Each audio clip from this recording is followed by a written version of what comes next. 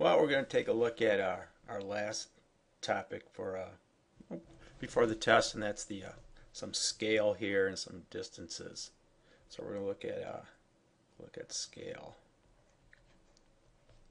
Well, the two big ones we're going to use are going to be the astronomical unit and a light year. So we're going to look at the astronomical unit first. An astronomical unit is an AU, and that's an astronomical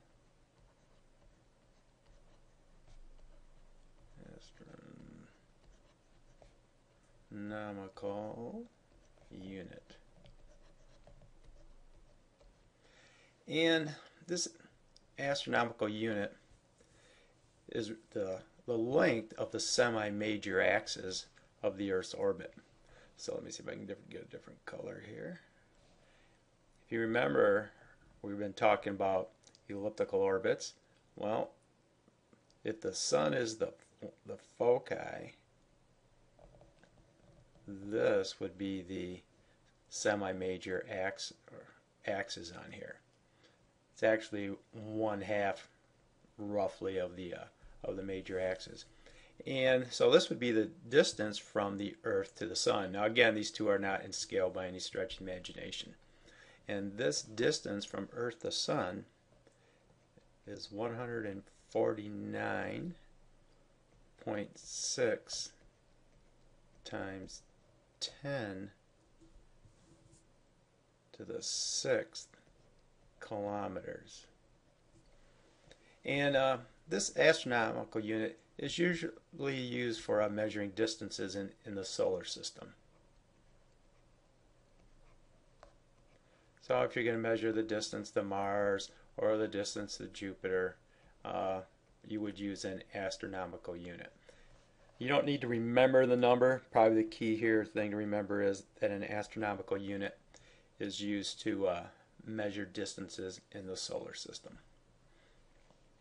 Moving on along here, see if we can get the next layer. We're going to look at a light year.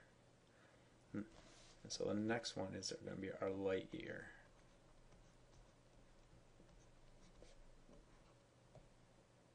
A light year, as you can probably guess, the distance light travels in 1 year.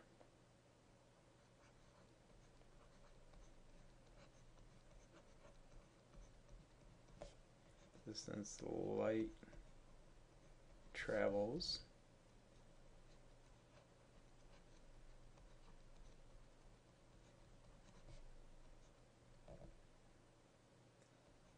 in 1 year, and that is approximately 9.5 times 10 to the 12th kilometers. So when you think about a light year, light years are usually used to measure interstellar or between stars. Interstellar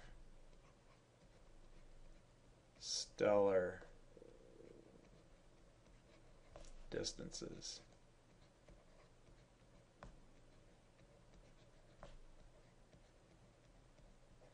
Oh, for example, here on our little diagram on the left here, right here, you can see we got the a representation of the Milky Way. We can't get outside the Milky Way. The Milky Way is our own galaxy. Quite often it's a spiral galaxy. Quite often they use Andromeda, will look like it. But the Milky Way galaxy, if you look here, is about 100,000 light years across. And our sun, our solar system, is about 1/3 of the way in from one of the spiral arms. So when you start talking light years, you're talking long distances. And we're talking, how you measure distances to the stars. The last one I just want to introduce you to, and let's see if I can get it over here,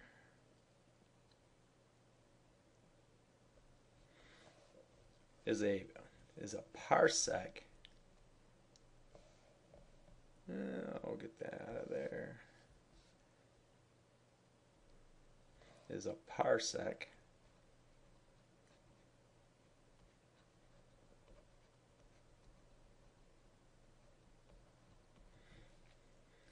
And that's another way to measure interstellar distance. You're looking at what's called parallax, and we're not going to mess around with that too much. But this is just called parallax of 1 second. And again, this is used to measure things that are really, really far out there.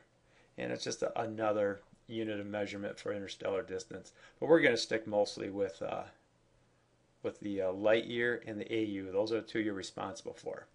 Now, definitely probably the best one of all is warp speed. Now, warp speed hasn't been achieved yet except in Star Trek. But warp speed is the speed of light.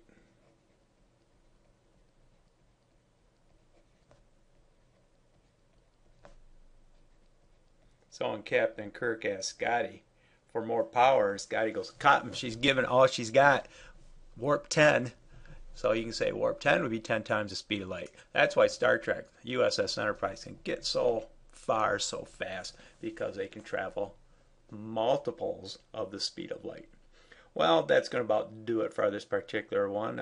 This is the last one until the test. And this is the bridge of the USS Enterprise. Over and out.